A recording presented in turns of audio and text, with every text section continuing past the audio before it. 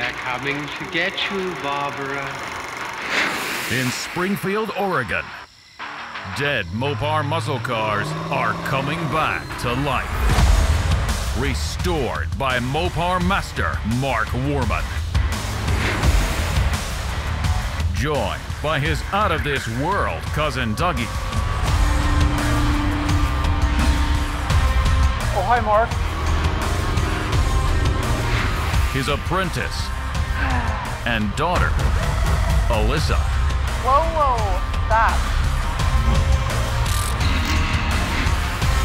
And his childhood best friend, Royal. Mark hates everybody.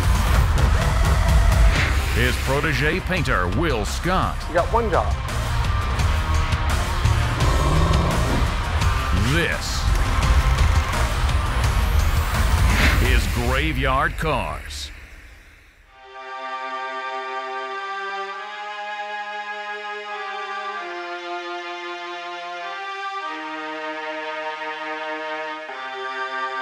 My name is Wendell Mulberg. I was involved in a structure explosion and fire in 1999, and my 71 Hemicuda was in the fire, and it was destroyed, and I wrapped it up, and I kept it protected for the last 18 years. So I'm always a little bit nervous when a car comes back from the dipper. It is an aggressive step. It's designed to clean the car thoroughly, remove all of the rust. You don't always know what you have underneath there. In the case of the Phoenix Cuda, I was pleasantly surprised. You know, when the car first arrived, you can see in the pictures that it was destroyed. I mean, most people probably wouldn't have took that project on. It was that bad. Every piece of sheet metal on it, referring to fenders, hood, doors, header, Dutchman panel, trunk lid, rear body panel, roof skin, both quarters, all had to be replaced. But all of the things that bolted onto the car, after laying them all out in inventory and everything, it was all ruined too. But talk about a really nice inner structure. Rear frame rails, front frame rails, torsion bar crossmember, left and right, inner front fenders, the radiator support, the cowl, the firewall, all of that was in great shape.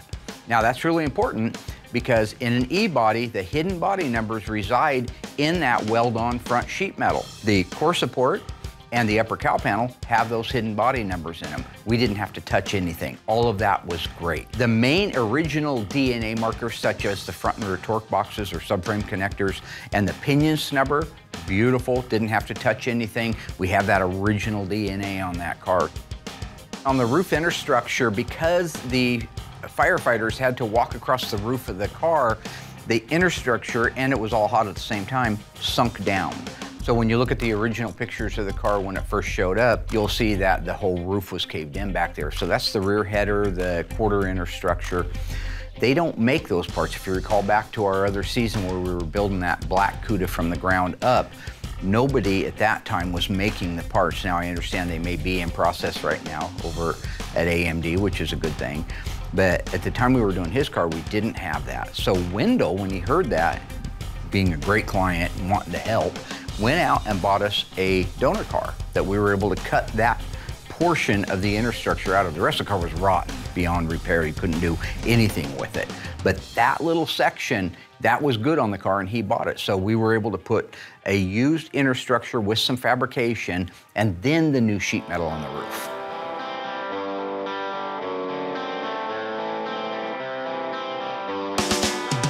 Once we got all the metal work done, final fitment, all that good stuff, I'm able to go in there, seam seal every square inch of the car, and then start painting the inside of the cab, engine compartment. We put new quarters on it, so I get those painted and textured before they get put on. You know, at that point, the whole inside of the car is blue, everything is seam sealed and looks amazing. Doing the Phoenix is a lot like doing the Phantom Cuda. It became very iconic for this company because nobody could repair the Phantom. It was a huge build. We were able to do it.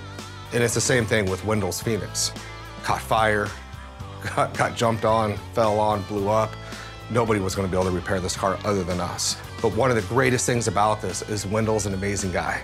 He treats everybody here with the utmost respect, very nice, very genuine. He loves this car, and when you see somebody that has as much love for that car as he does, it makes you want to build the car with that same amount of love. We do a lot of cars here. We have a lot of cars waiting. We got a lot in process. But when you have a guy like Wendell, you know, it truly is that much more rewarding. All in all, it's a great build going to a great guy.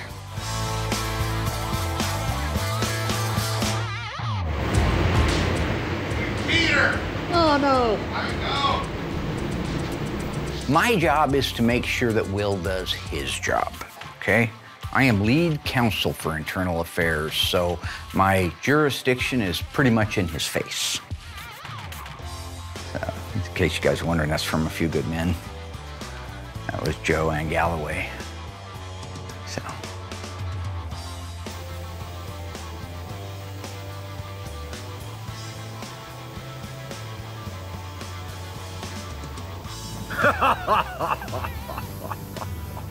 See, I know old Willie. I know old Slick Willie. I know he was gonna come in early and try to pull one over on me. That's why I showed up early, all right?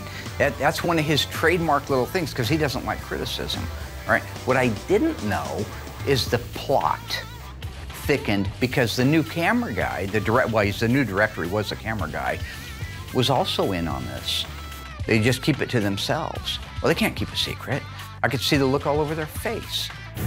Judas came in early this morning so he could get the car painted without my approval. There he is right there.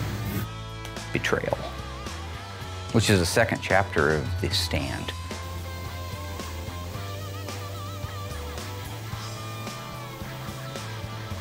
We finished the car off in 600, and I still sealed it after that, just to ensure, because it's one of those colors, if there's one flaw anywhere, that metallic will lay in it and you will see it plain as day.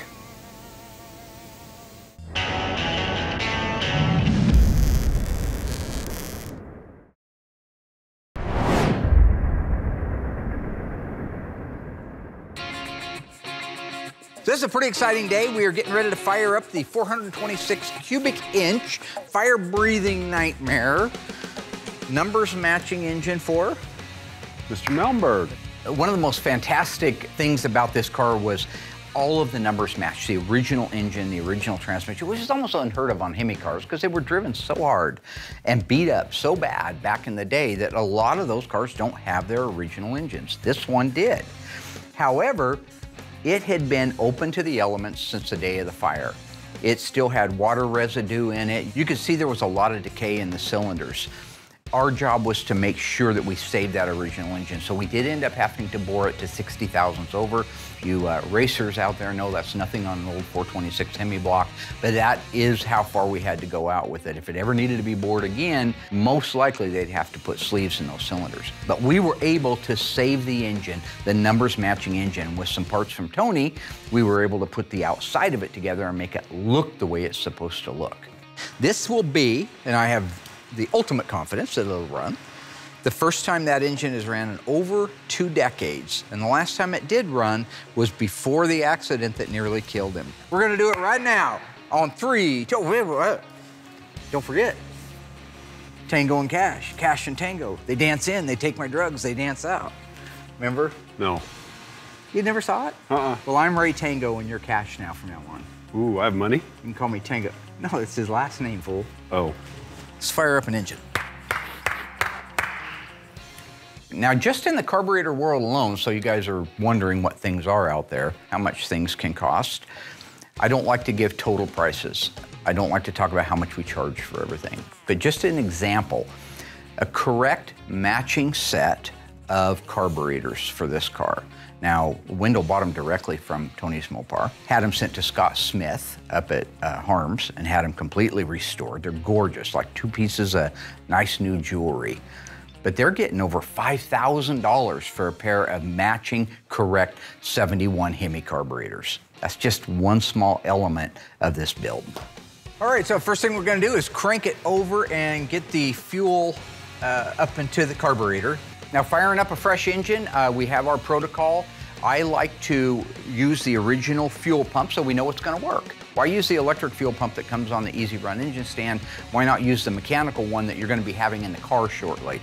So that means the engine has to crank over because it's a pump and it works off of the camshaft. So Doug, if you wanna crank it over without an ignition, I will let you know when it starts pumping some fuel. Let's crank it over for a little bit, hear how it sounds.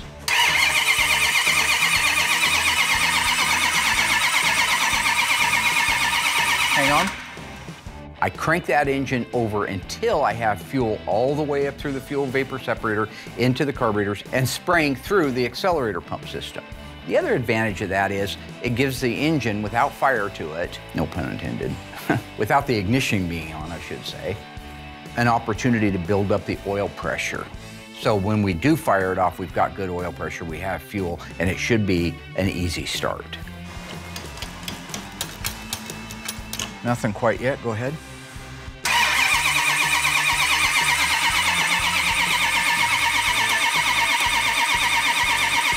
All right, we got fuel.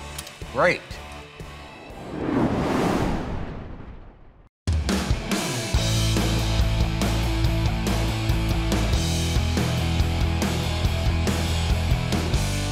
You know, the anticipation is huge because you want to get this done because this car is a big deal here at the shop.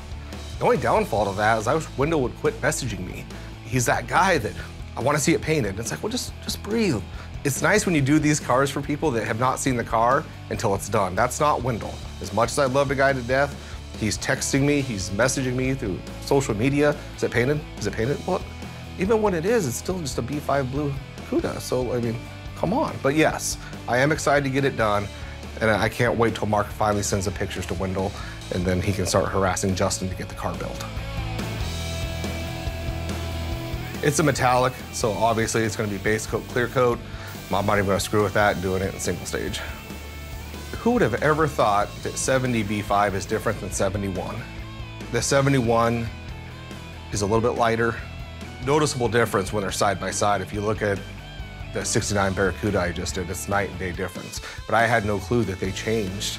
I actually started to paint the inside of Wendell's car, the actual B5, the only one that I knew of. I don't know if it was Mark that caught it. I'm pretty sure it was Tony saying, hey, you're doing it wrong. And then he was the one to let Mark know, because that's one of those things I think probably got by on Mark.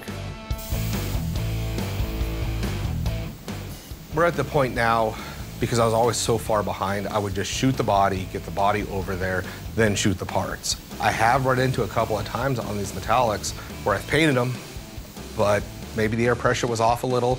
You put the part on the car, it flops just a hair off. So we're at that point now, we have such a good team, I'm getting all the parts of these cars at the same time that are done. So I'll put the car in there, and I'll put every part in there, and it is the biggest pain in the butt to try to paint it all, but it's done at the same air pressure, the same time, the same batch of paint. That ensures that when the car's put together, everything looks the same. When I talk like side tones and flops, I can paint a hood, put it on the car, and you stand right over it, it looks great. You take 2 feet to the left or right, the side tone of the hood is different than the car. So it's not just the face that has to match. You have to be able to walk around the car, and the hood, fenders, deck lid all need to flop at the same time. And just the easiest way to ensure that is doing it all at the same time.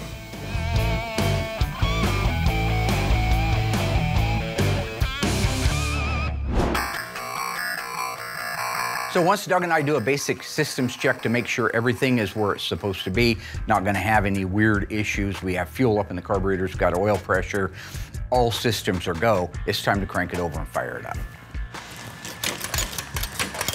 Bump it, bump it, bump it, bump it. Oh, that sounded good. Hey, hang on here. That sounded good, okay. Yeah. Okay, hang on. I think it's retarded. Hang on. You know, it's very rare that when you fire one of these engines up, that right off the bat you have the timing set perfectly. So when I use that term retarded, it's not a disparaging thing. It's that you have advanced timing, correct timing, and then you have retarded timing. It means it needs to be advanced. The distributor needs to be rotated around till we can get it up to the zone where it runs its very, very best right before it starts pinging. I call that power timing.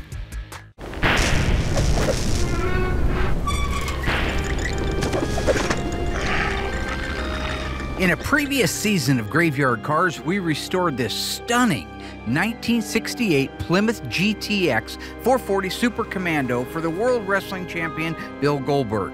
The car featured a 440 Super Commando and a 4-speed manual transmission. What rear axle assembly came standard in that car? Was it 8 3/4 Sure Grip, Dana 60 with 354 gears, Dana 60 with 410 gears? If you think you recall it right, stay tuned after the break. I'll let you know how you did.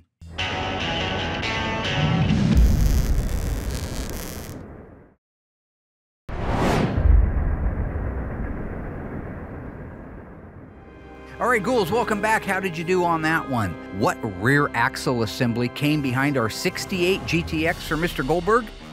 If you said 8 3/4 sure grip, you are wrong. That car came with a 3.54 to 1 Dana with a power lock. You could not get an 8 3/4 rear end behind a 440 and a 4-speed, and the 410 would have been considered a super track pack. This car also featured power white convertible top, 440 Super Commando, white longitudinal stripes, a beautiful lower rocker molding, and a two-tone blue interior with a console shift and a wood grain wheel. Ready, boss? Try it. Sure. Okay, here we go. Hang on. Here we go. Yep. Woo! Holy cow. I did not expect that. You know, I'm always excited as can be when something works like it's supposed to, because it rarely does. It's Murphy's Law. It doesn't always work the way it should. There are a lot of parts that go into these engines. This particular engine been setting for 20 years, and right before it was parked, it was on fire. So there was a multitude of things that could go wrong, but it was a pleasant, welcome surprise to have it fire right up, a little bit of timing on it, a little bit of carburetor adjustment, and running the way it should. Which tells me that Doug did a phenomenal job, the machine shop did a phenomenal job, Scott Smith did a phenomenal job. Everybody involved in bringing this engine back to life, the Phoenix Cuda engine, did a fantastic job. Woo! Yeah!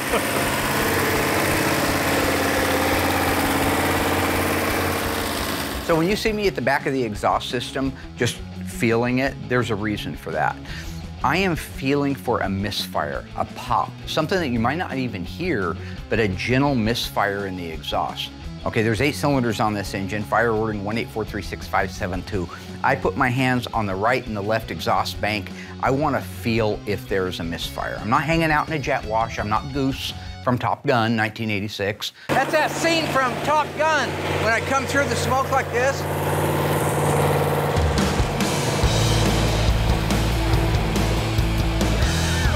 Going into a flat spin, and then he gets shoved into that canopy thing that just knocks the wind out of him.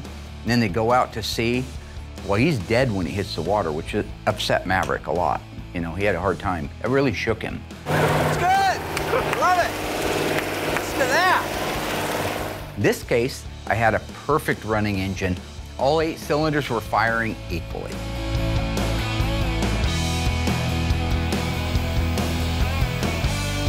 We use the DCU 2021. I do 3 coats of clear. It's a real thick, high solids urethane. You know, that's PPG's, that's what they recommend, that's what we've used. It holds up, it looks amazing, especially when it's all polished out. I use about 6 quarts. Depends how many parts and pieces are in there at the time, but about 5 or 6 quarts of clear. That allows me to do 3 coats. So I make sure I give it plenty of flash time. What I mean is, I'll put a coat on, depends on the temperature and the weather, obviously. Make sure it's dry before you put your next coat on. You know, if you get out, start going coat after coat after coat, that original layer will not dry. You know, that's how you start running into solvent pop issues, metallic not laying out right. You put your clear on too soon, you'll actually run the base. It's crazy. So it's super critical. That flash time is important. And when you're doing a complete, most of the time, by the time you get around the car, it's almost time to do a second coat based on the weather. But that flash time, whatever the recommendation for whatever paint line you're using, stick with it and always stay true to your flash times. I'm excited to have this car done. I mean, it's great to have another car out of the paint and body shop, but to have his car done, he can quit messaging me now, which is amazing. It can go to assembly. Very excited to watch the whole process come together, and actually even more excited for Wendell to get here and have his car back.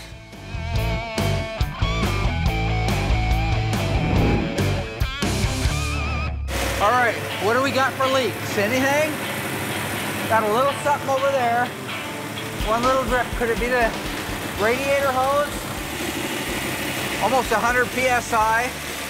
Since we invested in these engine run stands, it's actually called the Easy Run Engine Stand, if you're wondering, it has made life really nice for the assembly tech. When you run that engine, you're not just running it to make sure it's not misfiring or that the carburetor's full of gas and the fuel pump's working. You're looking for leaks, you're looking for rattles, you're looking for overheating, you're looking for all of the potential problems that an engine can have, except that you have the opportunity to fix it while you have full access to it. Instead of you put that engine in the car and you have a freeze plug that's dripping a little bit, you are screwed, glued, and tattooed. You are pulling that engine back out again, knocking that freeze plug out, resealing it, putting it back in, lowering it back down into the car. And when you do that, every time you do that, you run a risk of damaging them.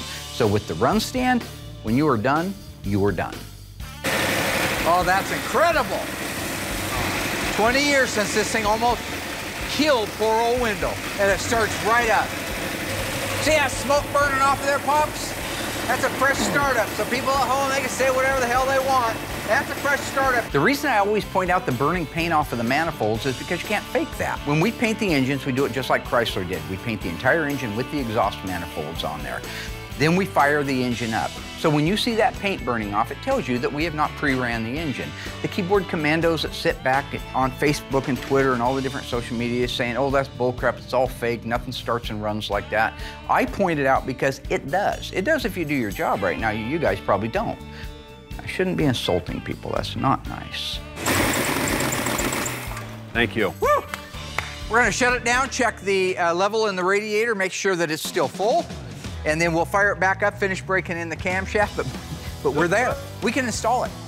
Knowing that the drivetrain is ready to go into the car is such a relief. Now I can start ordering all of the interior parts from Classic Industries to get this car reassembled. Wendell is gonna be stoked. It's up to operating temperature, timing is set, power steering's topped off, oil's filled. It is literally ready to come off of the stand, go inside, get it on the assembly install cart, and put it in our 71 Hemicuda. Look at that manifold. Yeah. Thing turned black. That's that paint starting to burn off to a point where it's almost gone. After a couple more times, it'll look more like this. It'll have a natural cast finish to it. I think you can do a normal one of those right there? Normal.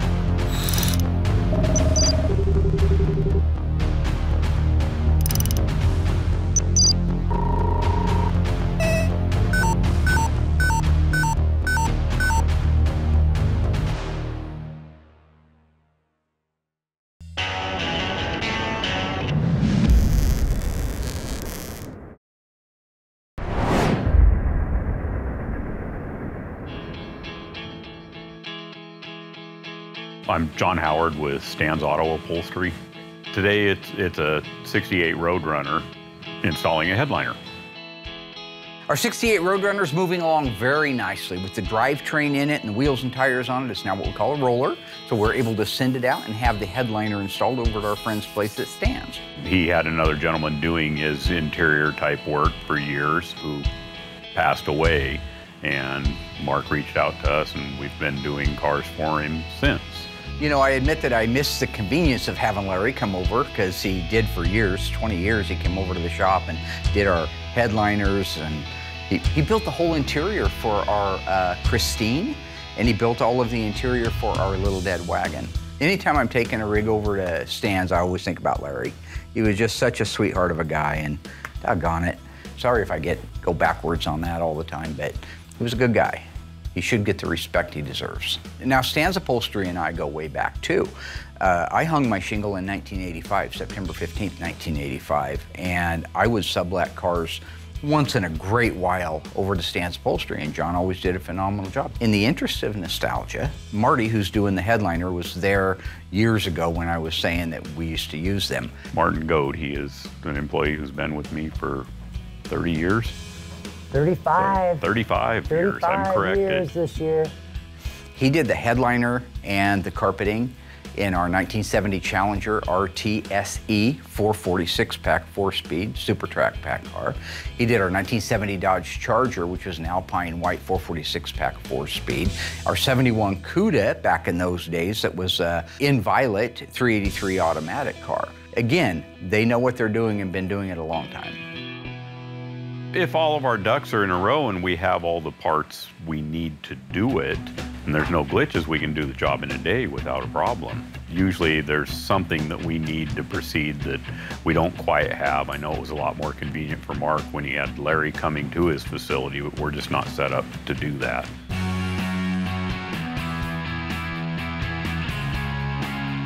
At the last minute, we had to add an inner panel that we didn't know was there, and I don't think he was aware of either.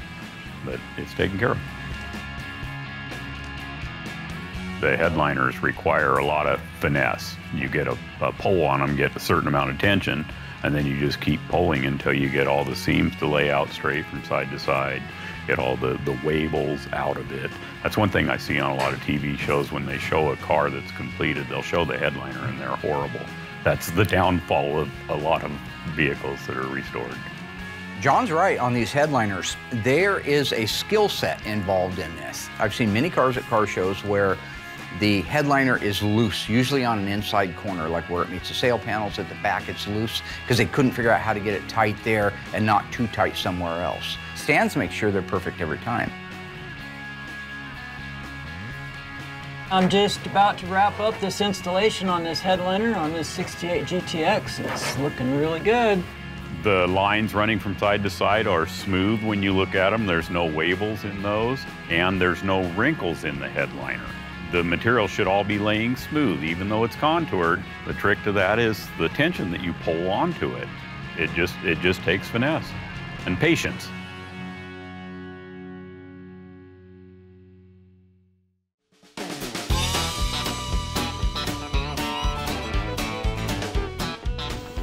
So when it comes to the undercoating, stuff goes everywhere. You don't need to mask the whole car off, but do I really want to have to try to wipe it off fresh paint? No. So I just mask the whole entire car off. Mark likes it when I spray it, that I goop it on there and make it look horrible, because that's what factory did. I have a hard time with that because we replace so much on the car, floors, trunk floors, extensions. I like to do one good coat, so that way you can look underneath the car and see the work that we did. We're not trying to hide anything.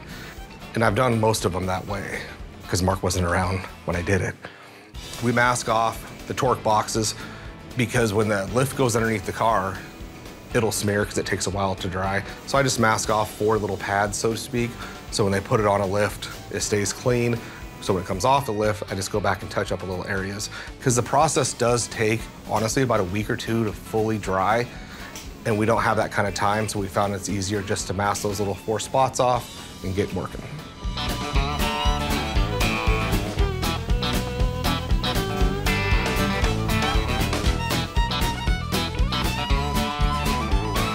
The car's in assembly. We're at the final stretch of getting this car done. I wish he wouldn't get updates on the car. Mark loves posting pictures. The second something is done, I learned more on Twitter about this company than I do from the owner directly. So I wish he would just chill so we could actually give him a reveal without seeing it. But that being said, I am excited. So my job as QC is to make sure the car goes to the shop as smoothly as possible. So that means the car needs to go through disassembly to the dipper, back from the dipper, to metalwork, to the mudroom, and then over to Will. And then on top of that, we want to make sure that the drivetrain is ready to go in after Will's done painting it, or else that's time we're losing as well. So having a good team on your side and making sure you guys are in sync is so important. I'm excited to get Wendell down here. He looks for reasons to come down here. He'll come down here just to say hi. He'll drive 5 hours and say, hey guys, hey Wendell, what you doing, bud? Nothing, he's in the area. No, you're not in the area. You drove down here for a reason. Just let us get your car done. But I am excited to get the car done and get him behind the wheel of it.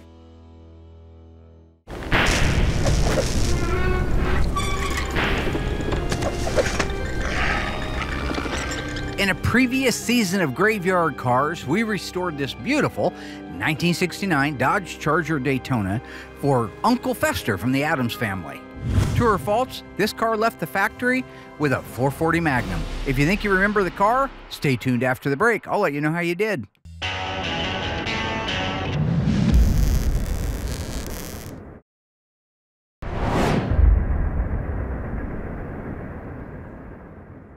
Welcome back, my ghouls. How did you do on that one? Do you remember this car? True or false? Cue Ball Morton's 1969 Charger Daytona had a 440 Magnum in it. If you said true, congratulations, and thanks for watching and being a faithful fan for so many years. That's right, this car had a 440 Magnum with a 727 Torque Flight automatic on the floor with console. It also was R4 red. It featured a white interior, white Daytona stripe, white wing. And when it was all over and said and done, the best part of this build was saying sayonara to Chrome Dome himself.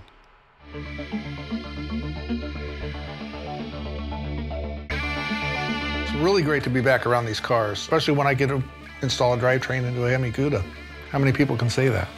I love it when Royal pops in to help us do one of these installs on these cars because it's really great for Mark and I to be able to reminisce, the three of us again, and talk over old times. We really have a good time working together after all these years.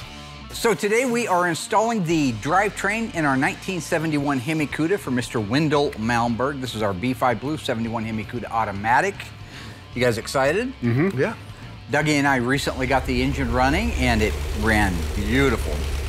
In this case, we did leave the fan off that we normally put on because stuffing a 426 Hemi in a Cuda is already a little tight. So we left a few things off that might make life a little bit easier.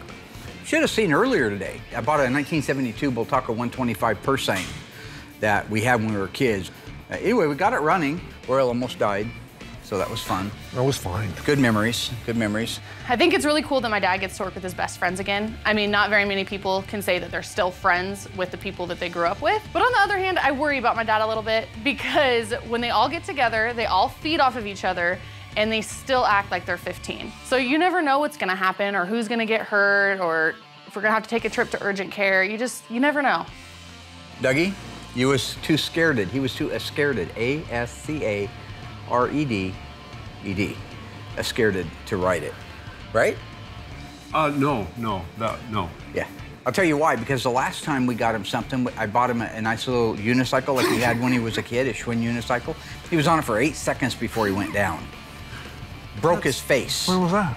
I missed that. It was like 6 months ago. We got it on video. Yeah. I'll watch that. That's because he decided to take a phone call on his cell phone in the middle of riding the unicycle for the first time in 50 years. Anyway, the three amigos sailing again. Here we go. Let's install an engine and transmission in a what?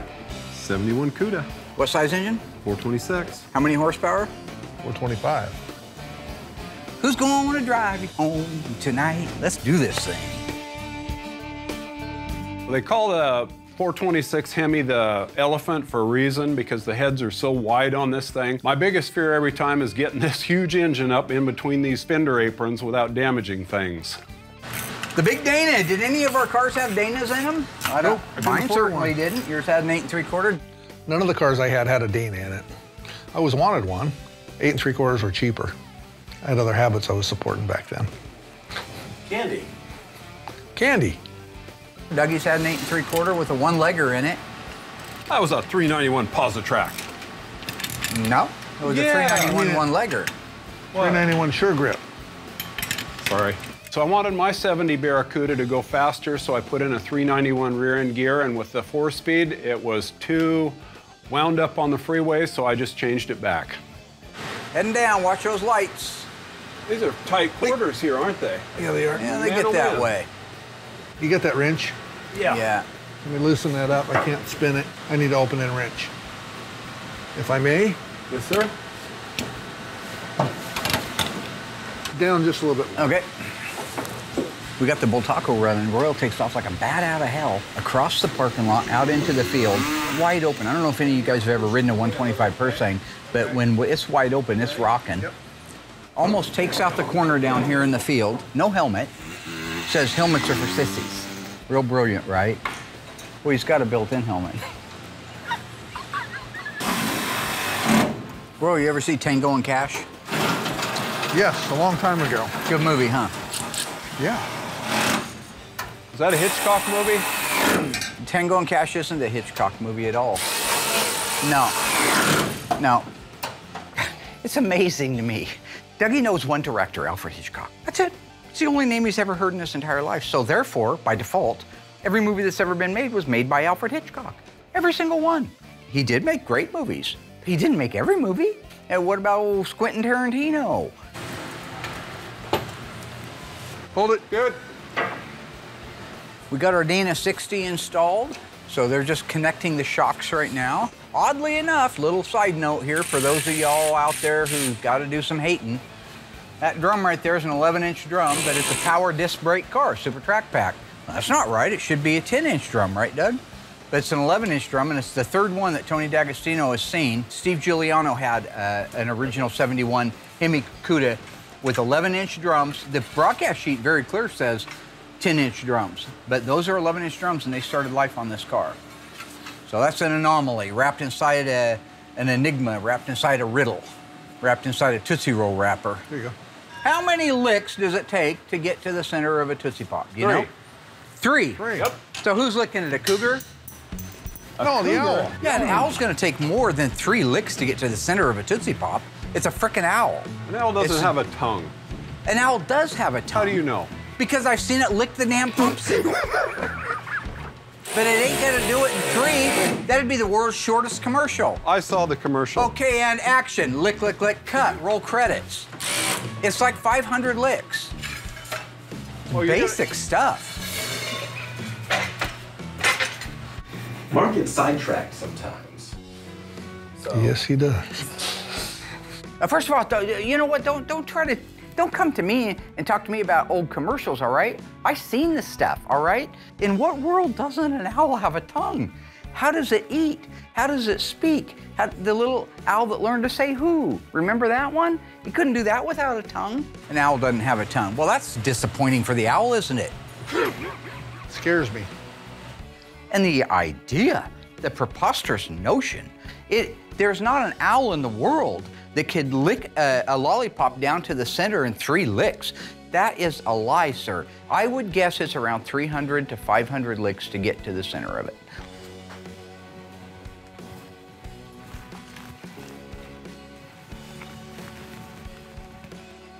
Mr. Owl, how many licks does it take to get to the Tootsie Roll center of a Tootsie Pop? Let's find out. 1, 2, 3, 3.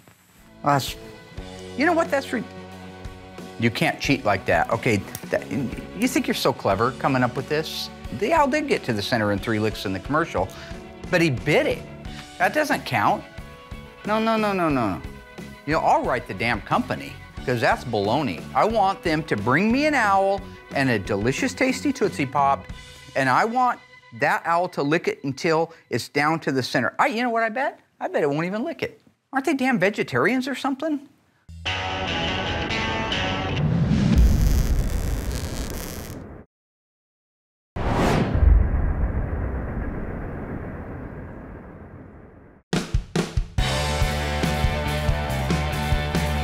Okay, so you ready to put it in? Yep.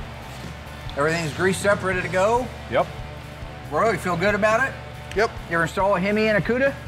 Just for the record? Not in a Cuda. None of us have ever installed a Hemi in a Cuda. Nope, did a Charger once. Not a second generation Hemi. We've done the 3rd generation 392s and that.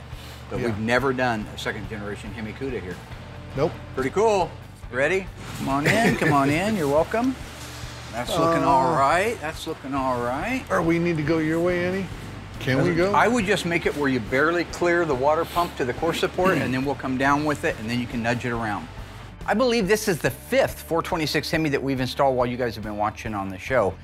We've installed a Hemi in a 1967 Plymouth GTX 4-speed. A beautiful 1970 Charger RT. A 1969 Roadrunner. A 1970 Coronet RT convertible. It's the first E-body that we wedged one of these into. How much clearance do you have on your side, Royal? How are we looking, guys? I got an inch. I have plus 1.5. There's no way there's that much room in there. No way. You're gonna clear? Oop. Wow. I've never had this much room. I'm gonna pull the dipstick. I know better. Good call. Yep. Spoke too soon when I said I had all that room. We'll Can go you down? pull the back over toward you? Yeah. This side needs to go back. Oh, does it? Yeah. There you go. I can get the rear bolt started right now. Is yours lined up? Okay. The back one is started. Okay. I'll pull it over a little. Ready? Yep. How's Okay, that? hold it. Oh. Okay, I'm started. Great. There's not a 1/4 inch on either side. Oh my gosh. It's okay. locked in. This is where we lose our dip tube. Any way to push that dip tube out of the way? I could unhook it and turn it. Okay, I need a 1/2 inch little socket, 1/4 inch drive. Okay, how we looking? If that actually clears, it'll be a borderline miracle. How's that dipstick tube? I got it bent back out of the way, so it's gonna clear now. Right Okay, there. you're touching. Go ahead and see if you can get a bolt in. Okay. It really is an engineering marvel when you think about it. I mean, today they're putting Hemis and everything, but keep in mind that the Hemis that they're building today, while they do put out more horsepower and all that, they're a small block. They're the same basic footprint as the 318 or a 340 or a 360 would have been, or a 273 if you go back into the earlier 60s. But this is old school Elephant. This thing is a monster, and somebody decided, you know what, we should try to put one in a Cuda. In '68, they put it in the Dodge Dart and the Barracuda, which is an A body, and it's absolutely amazing that those went in at all. I've never installed one in one of those cars. This is the first E-body that we have ever installed a 426 Hemi in, and it went much easier. If you guys recall, our 1969 Hemi Roadrunner convertible for Smith, they're a little narrower footprint in the opening of the aprons, and it hit on both sides. We had to crank it a little bit to one side to get it to go up in, and then it could saddle. This thing went in with just a hair on each side. There is literally 1/8 to a 1/4 of an inch between the power steering hose and the shock tower on the driver's side. And it looks like the valve cover, you could have put a piece of paper in between the valve cover and the shock tower for gap. So they have the transmission crossmember bolts, a couple of them started in there, so we're able to raise the car up. But before we do, they're tightening down the K-member. It's a really great feeling to see that motor go back into that car, especially after you think the car's not savable, and then we saved it. It's just such a wonderful time to be able to work on all these cars together and reminisce our childhood together, and we're just having a great time. So all the guys have left right now is to put the torsion bars in, connect the lower control arms to the upper control arms, put the rest of the bolts in the transmission crossmember. Once the wheels are on it, we can let it down, get the steering column just put into it right now, mocked up, so that we can steer it. Then we'll take it over to Eugene, have the headliner put in it, then we can start putting the car together. That's what you do when you do it. Do the do. Remember the old commercial, do the do? The old Mountain Dew commercial? Looking good? Flizzum, flazzum, flazzoo? Do you know what that means? No. Flizzum, flazzum, flazzoo? What does it mean? Well, you should know by now.